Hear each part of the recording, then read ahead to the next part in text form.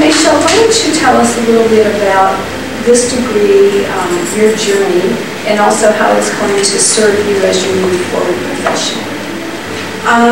So I'm a teacher and just wanted to branch out, see if I want teachers to be treated right. So it's a human resources degree, so maybe I could branch out and when I stop teaching and do something with that.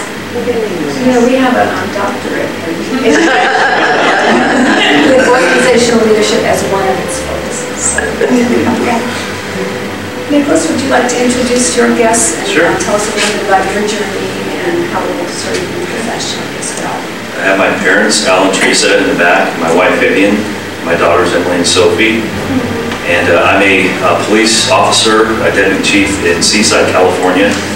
And in law enforcement, it's a very competitive field, so in order to advance yourself, you have to have education. So this worked out very well for me, so this is going to be very helpful for my future, and hopefully inspire my girls to get education as they get older.